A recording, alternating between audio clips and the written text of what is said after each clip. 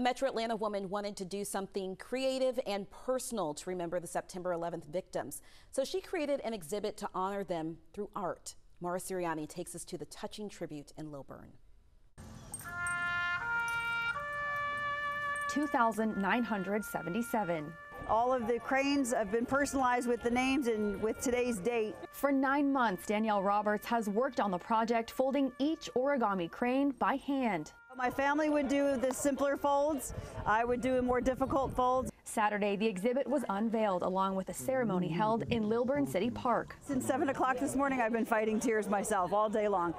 Because to see an idea that you just drive around in a daydream and to see it come to fruition is really wonderful. With help from friends, Roberts carefully strung each crane a peaceful space for people to reflect. It's a powerful thing. It's not the city of Lilburn. It's not the staff got together. It's none of those things. It's just a person who cares. Through the project, Danielle got to know each victim. I'd read stories about each one of them, brothers, sisters, siblings, husband, wife. Lilburn Police Chief Bruce Headley stopped by to pay his respects, not only to citizens, but to the first responders who were tragically killed that day 20 years ago.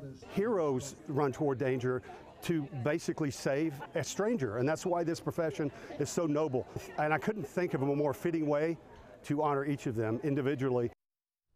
And that is beautiful. That exhibit will be on display in Lilburn City Park through Monday if you want to get out there to take a look.